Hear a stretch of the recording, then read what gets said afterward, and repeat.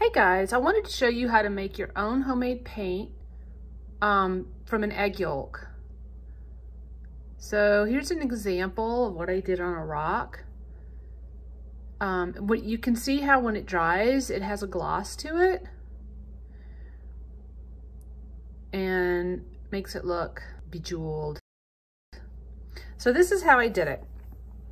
First thing I did was I got an egg, and you have to crack the egg and get the yolk out. So this is how I do it.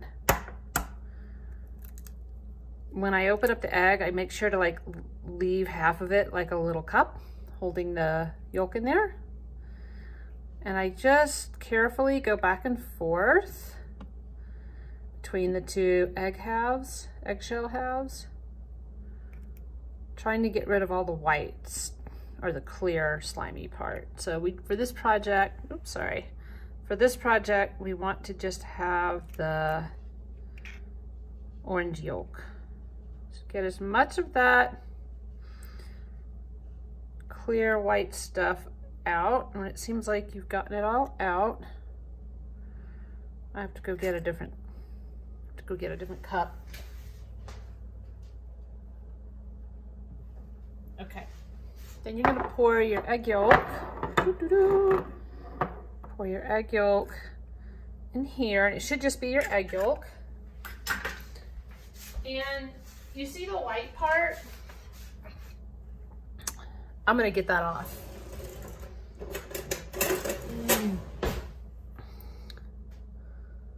I'm gonna try to get that off.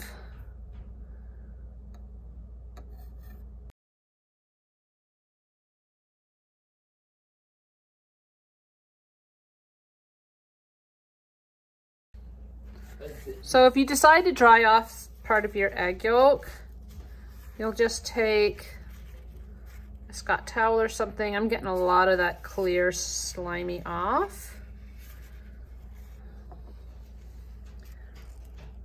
I don't think you have to do this step, but if you're OCD like me, I'm not really OCD, but look, I popped it. That's totally okay. Once I pop it, I'm like, okay, I'm done with this part.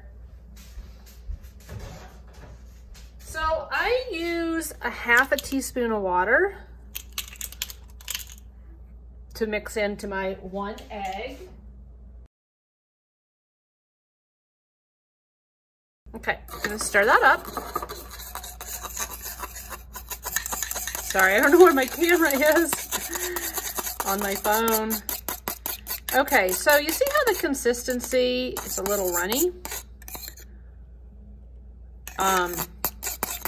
That's good for painting, and this will be it'll be like a watercolor.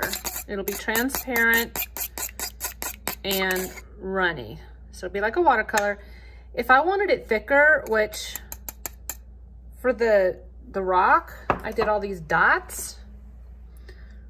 Ooh, where's my camera? There. I did all these dots. I probably would have not put the water in it, and I'll show you why in a second. So after you've stirred that water into the egg, you'll want to put your food color in it. So for however many different colors of food color you want to use, you need that many little places for you to put the egg. You could use a plastic palette if you have one. I just used my daughter's little teacup set, and I only had 3 colors. And I was kind of bumming I didn't have a yellow or an orange because none of the colors on my rock turned out really bright. So I think even though you want yellow, the yellow of the egg isn't enough yellow. It dries clear actually. So you have to add yellow to your egg yolk if you want yellow. So the first thing you want to do is find yourself a rock. If you're going to do this on a rock, you can do it on paper, but you can find a rock, and you make sure you wash it and you clean it off, and then you let it dry. So I'm going to show you the dot technique. Now, if your paints have sat for a while and dried, they might be a little lumpy because you've skimmed off some on the top that's dried.